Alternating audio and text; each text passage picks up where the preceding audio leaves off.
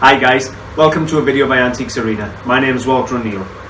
Just a quick introduction for people who haven't seen my films before. I'm a UK reseller based in South Wales, and I go around car boot sales, charity shops, buy stuff privately, and then I resell it hopefully on for a profit. If you're overseas, yard sales, garage sales, thrift stores, that type of thing. Now, I'll buy mainly antiques, collectibles and vintage, but there's nothing really I won't buy, period. If I think I can make something off it, I tend to buy it and try and sell it on. Now, that's the purpose of today's video. I've selected 10 pieces from some of my sales from since Christmas. And I'm going to talk to you about what I've sold, how long I've had them, what the item is, and what sort of money I paid and what sort of money I've made. Now, I don't do these for myself. I make these videos to help you, give you an idea of what's actually currently selling on eBay or other platforms at this moment in time. Now, what sells for me might not sell for you, but it's a start. If you see what I'm selling and you come across it outside, then pick it up.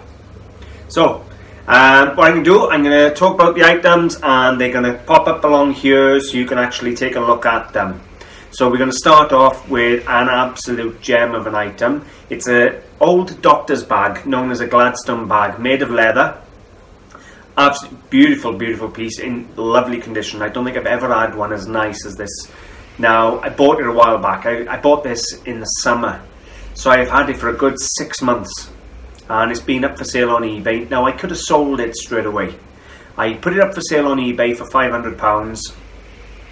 And I had offers of £200, £250 almost immediately. So it is what I consider to be a fast seller. However, I held out.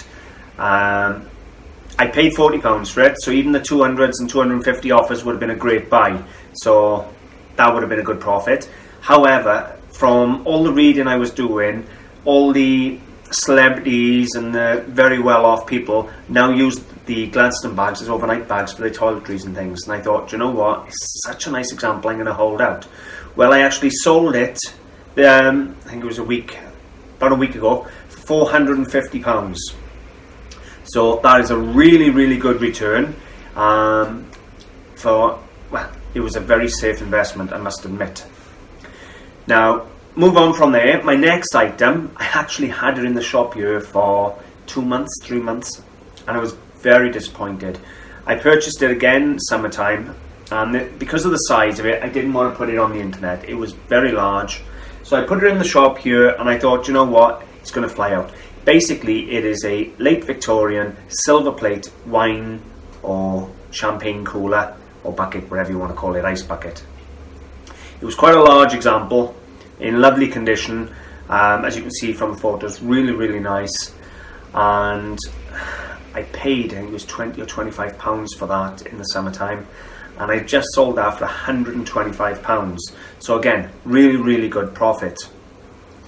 Could have sold it faster. It was only on eBay for about a week. Once I listed it, I sold it within a week. So I sat in the shop, and it was actually cheaper in the shop. Because I didn't have the hassle of selling it, packing and shipping it, I was only priced up at £65 or £75 in the shop for it. So that was one there where it went on eBay, it sold straight away and made me more money. So that was really, really good. Now, about a month ago, maybe November time-ish, so maybe 2 months ago, I went to Bessemer Road car boot sale and I bought a Valspar 2 to 4 hour lacquer advertising sign, shop sign. This was double-sided, and if you remember, it cost me £1. I've had it for a while, but I haven't done nothing with it. I haven't been up for sale. I put it in the shop here about 3 weeks ago, and no interest at all. Well, I redone my shop window yesterday. I listed it yesterday afternoon and sold it last night for £100. I put it up for 125 and I took £100 on this, so I was really pleased with that.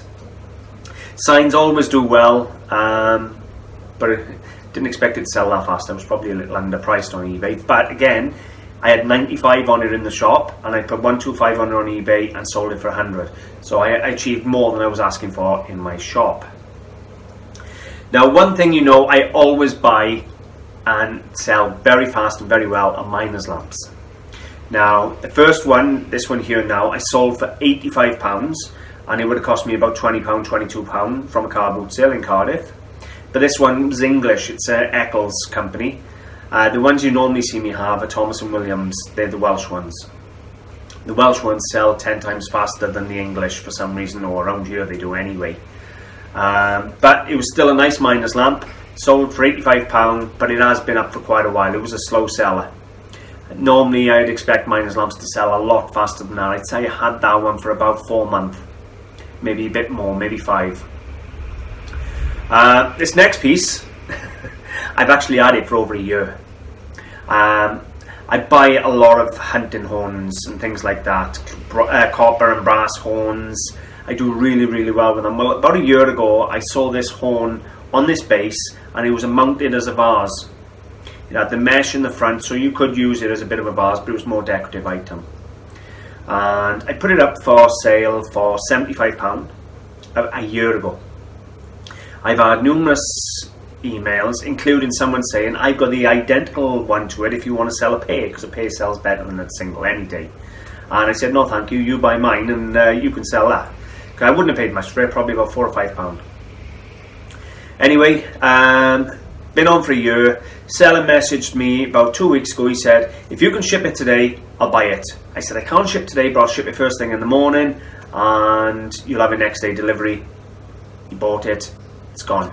Took a year to sell, but hunting horns normally sell, and I thought because it was hunting horn related, you know, I thought somebody'd love that on an ornament, a hunting lodge or something like that. It'd be quite a unique item. I try to go for things that are a little different if I can. And it sold for full price, £75. They didn't even knock me down. Now, next piece here is a Thomas & Williams lamp. Now you can see the difference. Now this is quite a lot later lamp. It's probably 1990s lamp. Sold for £55, but it was on for what, 2 or 3 weeks, something like that, and again would come in for £20, £25 from car boot sale. I tend to find miners lamps are priced around 20 quid quite regularly, and then I sell them on and do very well with them. £55 for a modern Thomas & Williams miners lamp is a very good price. It was a strong price. But miners lamps, I recently had one of the first Thomas Evans miners lamps before Williams joined, and it was from 1873, 1874, somewhere under there. It was pre-1875, I know that, because I sold it to a gentleman quite local who does lectures on them. And that was an early clanny lamp. Oh, it was really nice. And that came in for 25, and I sold it for 220, something like that. So miners lamps, guys, are a big tip. Anything mining related, snuff boxes, twist boxes, lamps, checks, tokens, things like that, always do really well.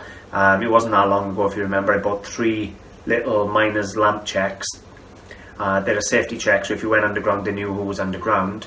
I bought 3 for £3 and sold one for 315, another one for 220, and I got the final one up for sale now. So mining stuff, guys, big tip. Moving on from that is a really nice mid-century Pico ware tea set. Now I sold this for £52 for the entire thing. The price has really come down on these. Now that's the tray, it was the teapot, cream, sugar and a water, I think, if I remember correctly. So it was quite a few pieces there for the £52, and it was a fair bit of packing.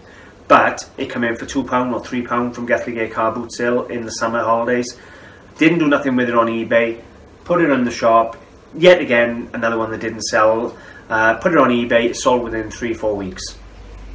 No problem at all. Now, a little tip for the Pico ware: if you can get the kettle, that can pull £100 plus on its own. So keep your eye open for the kettle. Okay, moving on. The next pieces were Swarovski crystal candle holders in the form of lily flowers. They come in numerous sizes: small, medium, large. These were, I'd say, smallish version. They were about, they were about 4 centimeters diameter. They weren't the large ones by any means. Now, Swarovski crystal is something I buy and sell as often as I can. If I can find it, I buy it, and more often than not, I buy it for next to 50 pence at car boot sales, because people will just see a little crystal animal and they don't care. In fact, the one lily candle holder I had from Bessemer Road for 50p, and it had the swan back stamp. I went to Bridgend Multi-Story a week later and found the identical candle holder, but it had the Swarovski Block S, which is the limited edition or discontinued black back stamp. I put them two together, so they owed me £20, 50p, and I sold the pair for £60. It took about 4 weeks, 5 weeks for them to sell. So Swarovski crystal is a very, very fast seller. If you can buy it, it's good quality. Be it what you're looking for is a little swan in etched glass on the base or a Block S. Really, really good stuff, guys. Next piece, I had a seller come into the shop and sold me a heap. Waterford crystal, Galloway crystal, you name it, I had tons of the stuff. Anyway, this vase probably owes me about £5 to £8 out of the job lot, and it sold for £50. I put it up to 75. I took an offer of 50, but this was a big lump of Irish crystal, guys. Really nice quality.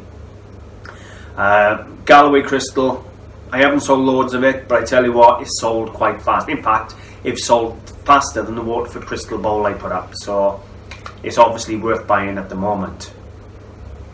Final piece for today's video. I've only selected 10. I wanted to show you my top 10 since Christmas. I've obviously had quite a few sales since Christmas. If anybody wants to go on there and have a browse on my eBay, it's AntiquesArena clearance, and you'll see all my sales through Christmas and on. But my final one is a ship's decanter, so it's crystal again, or cut glass, whatever way you want to call it. Now this was an unsigned decanter, but the pattern, I identified the pattern from the website replacements.com that I'd used, and it was the Star of Edinburgh pattern, so I attributed it and told him it wasn't signed and still achieved £50. That decanter would have cost me £6 or £7 from Bessemer Road, but I did have it a while. It was another one that was in, because I got a full selection of decanters in the bottom of the cabinet there, and it was another one I've had here for a while. Listed it on eBay, and I'd say it took about 8 weeks, 7 weeks to sell. That's not a bad turnaround. It really isn't. So, as you can see, it's a good variety of items, quality for everyone. Now, if you work out, there's 10 items there, 450, 650, 750.